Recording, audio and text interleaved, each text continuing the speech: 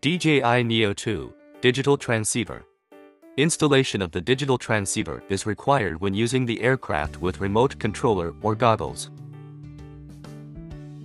Insert the USB-C connector into the rear of the aircraft. Align the holes and tighten the 4 screws using the screwdriver provided in your aircraft package. Check that the transceiver is secure. If the antenna is slightly tilted, gently adjust it to the correct position.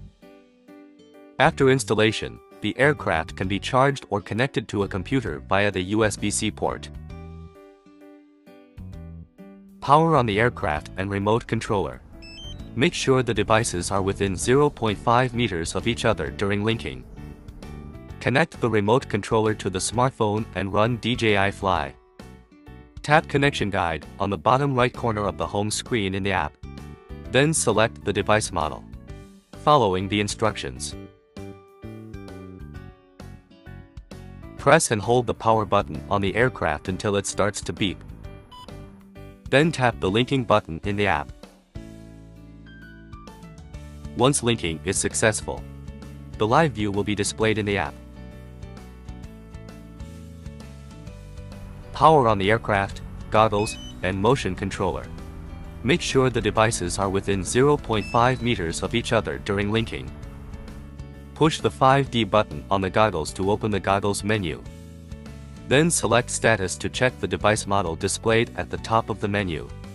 Tap Switch from the upper right corner, and then select the current aircraft model. Follow the steps below to link the aircraft and goggles.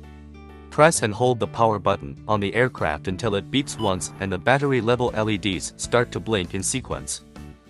Press and hold the power button on the goggles until the goggles start to beep continuously and the power button starts to blink yellow.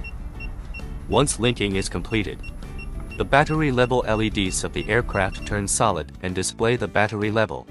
The goggles stop beeping, and video transmission can be displayed normally.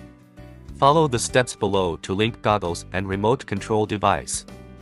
Press and hold the power button on the goggles until the goggles start to beep continuously and the power button starts to blink yellow. Press and hold the power button on the motion controller until it starts to beep continuously and the battery level LEDs start to blink in sequence. Once linking is completed, the goggles and remote control device stop beeping and display the battery level.